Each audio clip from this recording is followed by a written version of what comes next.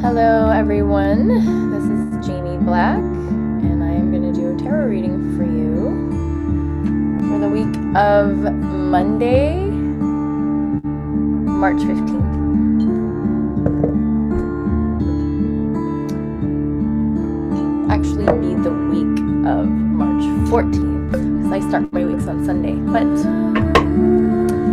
I don't do this reading until Sunday night, and I post it for Monday.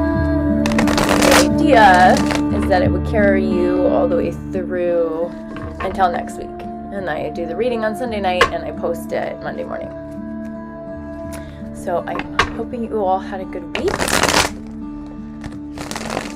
We are still in the new moon. New moon was yesterday, was Saturday, early morning, depending on where in the world you were. I think it was about 2 in the morning here in Los Angeles. And we're in the Pisces new moon. And all the planets are now direct. So it's a good time for moving forward. It's a good time for setting intentions. It's always a good time to set intentions at the new moon. So let's just go ahead and have a look at what these cards say, and then we can get into sharing everything else that comes up as we have a look.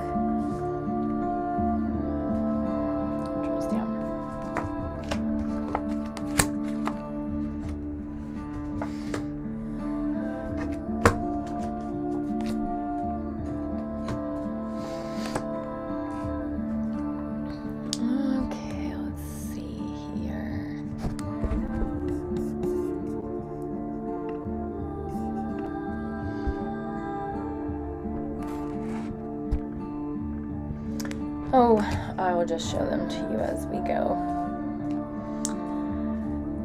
Okay, so we're starting off with the Two of Wands.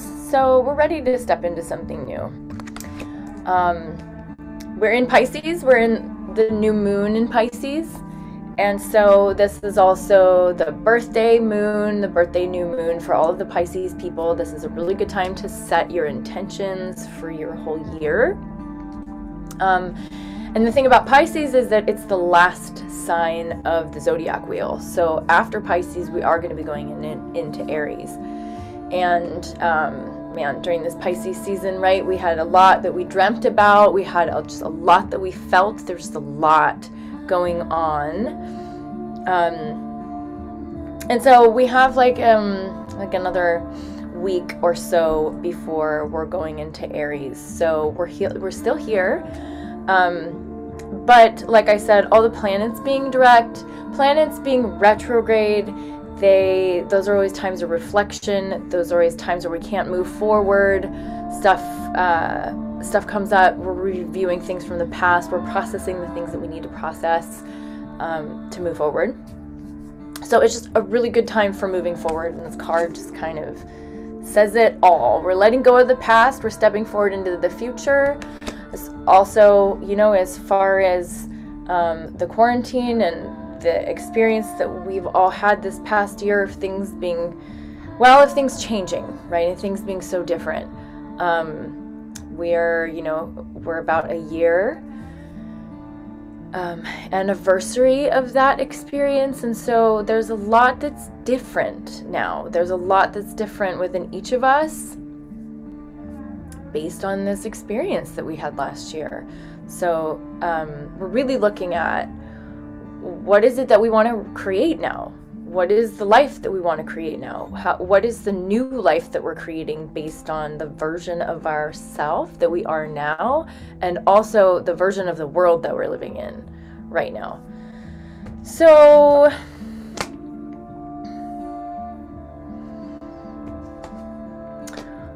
looks like we keep having a little bit of this relationship stuff coming up. It looks like we're just still processing. When we get this card in a more futuristic position in the reading, it's definitely suggesting, hey, you're pulling this into your future. You really need to process. This is past disappointments. This is very, very often, most of the time, about relationship.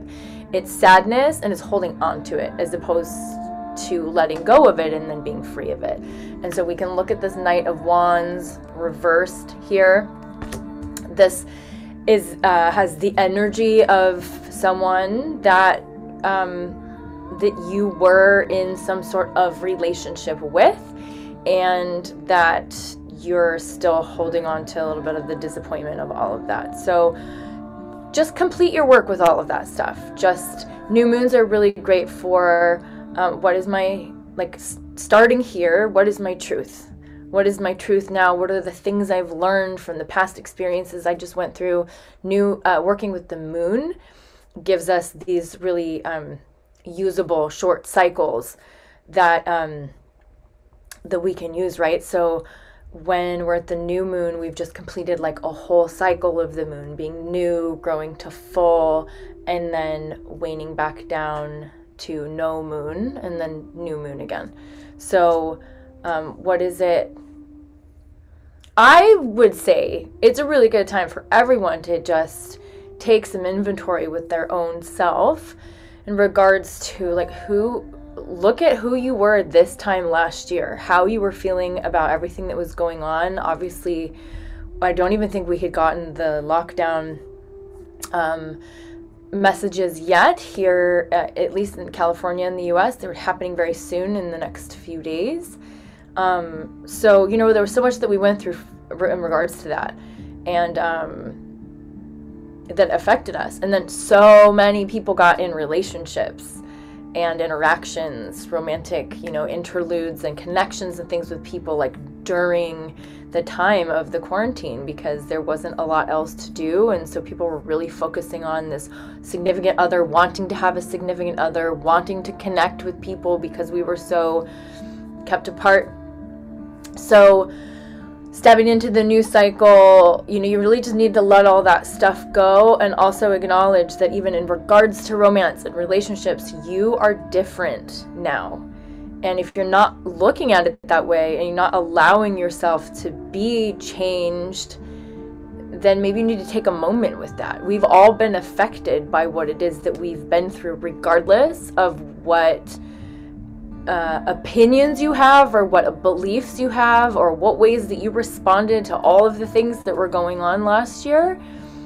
You have been activated, and you have been experienced in this experience that we went through. And then certain opportunities presented themselves to you that you got involved in, with people, relationships.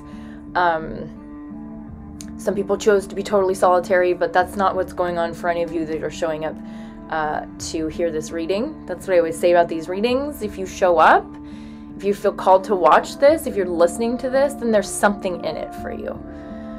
Because, of course, we don't all have the same exact story, but the way that these messages are, sometimes it really is your story, and the things that I'm saying are, like, it really for you. There's a message in there regarding your personal story for you, and then sometimes it's just a little bit of maybe perspective on a situation. So,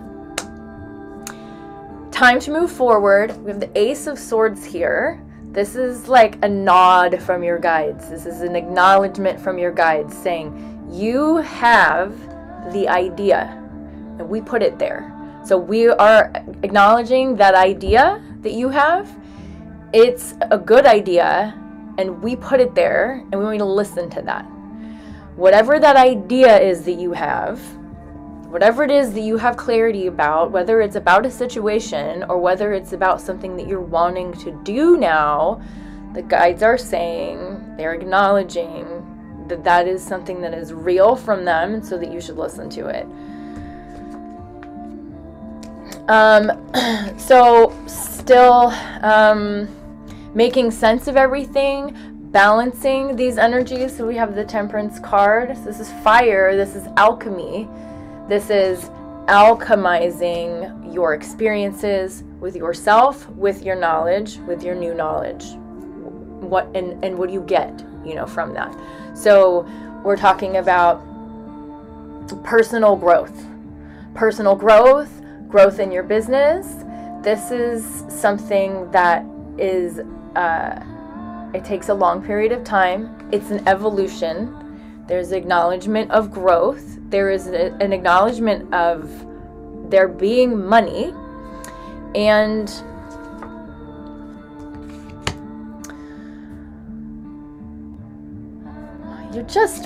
it's time for you to get on the horse with your ideas, right? So this sword here is this sword here. So this is when it's about us and we're clear, or we have the idea. And this is like believing in the idea, following the idea, getting on the horse and going forth with it. This sometimes has to do with like mental aspects because there's a sword in the image here. So this could have to do with like a message, something that needs to be spoken, something that, if you're a writer, a communicator, that's what this has to do with. You have something that you want to get out, and that's what your guides are acknowledging. It's time. It's time for that. It's time for you to battle. This is upside down. It's time for you to just step up and battle the forces that sometimes just that seemingly are keeping you back, or just the effort, just the amount of effort that it seems like it takes, or that it might actually take. The work that you have to do, it's just time. It's time for you to fight it. It's time for you to believe in your message, to believe in the messages that are coming to you, and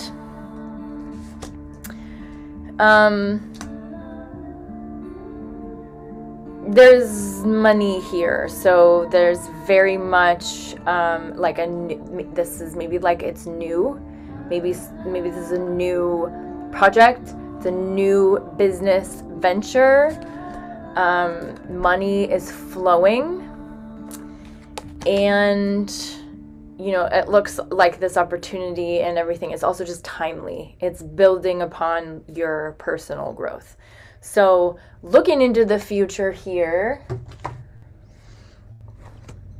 we have the sun that is upside down, King of Wands, King of Swords upside down. We got this guy upside down.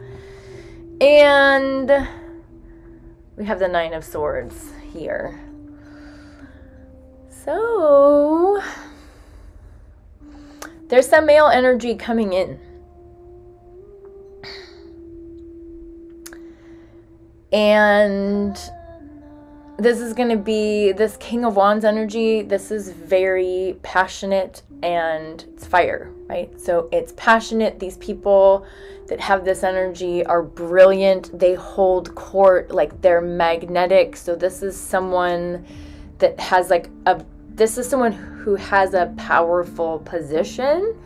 They can be the boss. They can be, but it's not a boy, right? This is not somebody who is like young and inexperienced and like at the beginning of their journey. This is a man. And this is